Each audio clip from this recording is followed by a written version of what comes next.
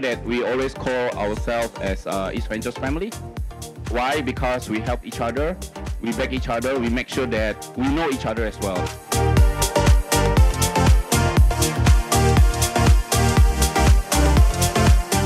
Hi everyone, thank you for coming. I think for East Ventures we have a tradition of organizing events for everyone to get together, learn from each other, and then grow as a family. So this is something that we started post-COVID, and we hope to do more together.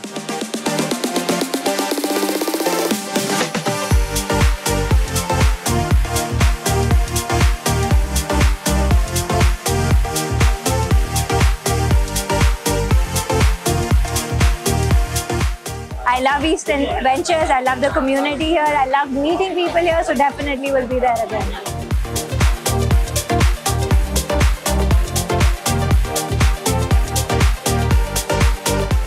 So it's big to see everyone, and I think we can get a lot of partnerships, we can make friendship, and I think most importantly, get a support for each founders as well.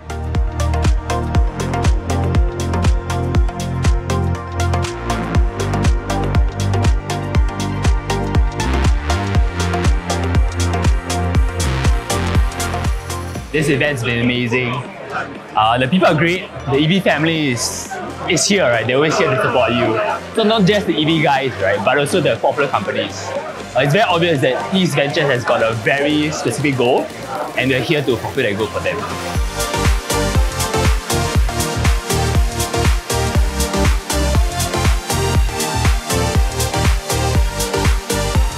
I think this event is really great. It's really helpful for us because it lets us meet a lot of EV portfolio companies and fellow startups. We really appreciate the chance to connect with all these startups because we see a lot of opportunities to collaborate with them.